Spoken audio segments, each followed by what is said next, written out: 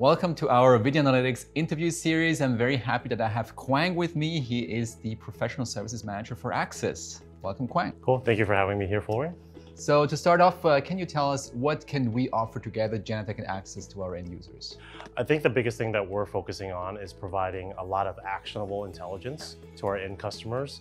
I think there's a lot of advancements in the field of AI and deep learning that Access as a device manufacturer, we want to really provide some insights into the things that are happening and really tying that to an ecosystem with our partners like Genetec.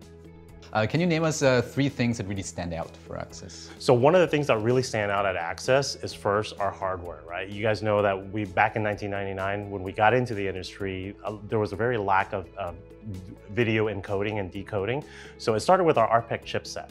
And that kind of evolved over the generations. And one unique thing about this is that with the technologies around AI and deep learning that's kind of coming into our industry the last couple of years, we were already kind of working with partners on that already. So with the last generation devices with the RPEC 7, we already included a deep learning processing unit to really offload a lot of that analytics processing at the edge. And now with 2022, our latest generation chipset in RPEC 8, that's part of our SoC design. So it's included very natively on all of our products that are RPEC 8. So that is one of the differentiators, is the hardware side.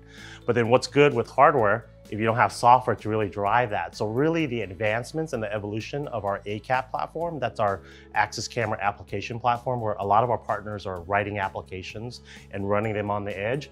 They now have the ability to take advantage of all that rich metadata content, information at the edge with our image processing to do some very unique analytics that they can provide to our customers, And then lastly, the biggest thing for us is that we're a leader in the image quality aspect. So from looking and focusing on image quality, that is really going to impact how these analytics are being used at the edge. So it's not just quantity when it comes to this world of technology where they're building and training models off of a ton of videos and a ton of images, but if we can give them quality and quantity, the performance and the efficiencies of these type of analytics are going to be very exponentially improved. Yeah, and the relationship between Access and Genetec, of course, is very close. Yes. So all the cameras are neatly integrated into the Genetec Security Center, which is also great. You mentioned RPEC 8. Can you share with us what's exciting, what's new with Access? Yeah, so we understand that the AI world kind of encompasses all parts of the spectrum, right? It really impacting us as edge device manufacturers, on-prem solutions, and even cloud-based solutions. So what we've been doing is we've been partnering with a lot of our cloud service providers to really enhance some of those solutions that are available from an analytics perspective that can't be done with an edge device or an on-prem device. And we're working on those type of connectors to also bring into feature sets in there with a partner like Genetec so that our customers can utilize all aspects of the solution spectrum. And that's one area that we've been really focusing on. And then lastly, we just released the forensic search plugin for the Genetec, and that uses our metadata. So really to utilize what's being done at the edge and being classified and having that metadata tagging and offering the customers the ability to quickly search and identify specific features of what they're looking for really is a game changer in the industry, and it's really showing the benefits of our collaboration. Yeah, I absolutely agree. The forensic search plugin is really a leapfrog into the future and gives our customers really the ability to search through video in a very nice way.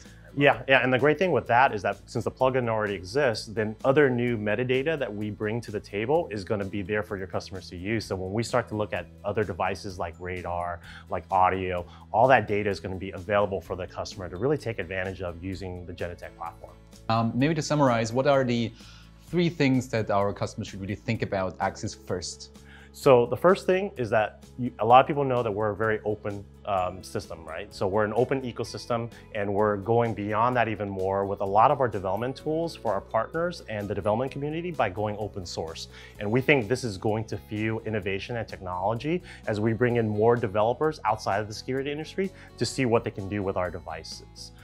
The second thing is that, again, we talked about the hardware, and that hardware is really what's going to drive a lot of the adoption, is offering our customers the ability to kind of augment a lot of their solutions that are both cloud-based, on-prem based, and out there on the edge.